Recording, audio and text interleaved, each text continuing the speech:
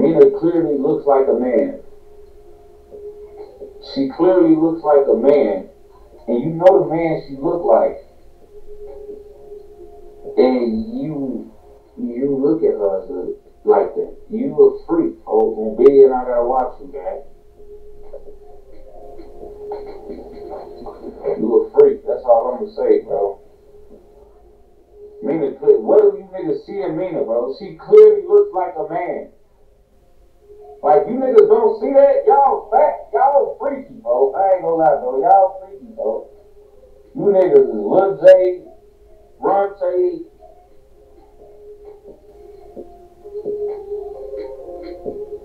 K.I., Geeks Gang, Goops Block, Billy City. You niggas freaks, bro. And Billy, I ain't gonna lie. This is gonna affect the presidential race, I think, a lot more than people know, man. Because a lot of people go there, not with Trump. The more and more Venezuelans start tweaking, the more and more gonna start favoring that president with the border control rules and supporting Americans more than trying to piss up to the other motherfuckers and shit, you know? Start trying to piss up to the other crowds, the other countries, the other this, the other that. And start focusing on America and our needs and what we deem safe and what we like and what we want to do. Trump can win a race that a lot of people wanted him to lose because of the simple fact that a lot of people gonna be operating in fear. And they're gonna go to a president, bro, that can take fear from us as people and instill fear in people who's not with us or from our country.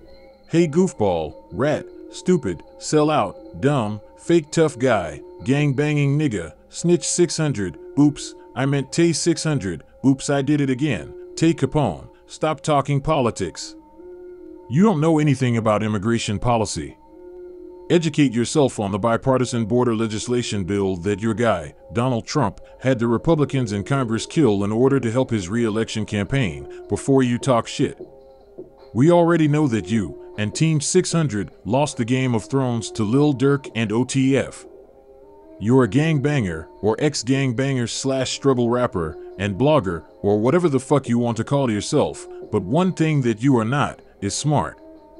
That's cool. But no one needs your extra commentary or advice. Just ask C-Day or Rondo number 9. You're attempting to divide people like Lil Durk and Donald Trump instead of uniting people like Barack Obama or Kamala Harris, so I'm gonna call your bitch ass out. You sound dumb and ignorant. You're a rat bastard and a disgrace to black men.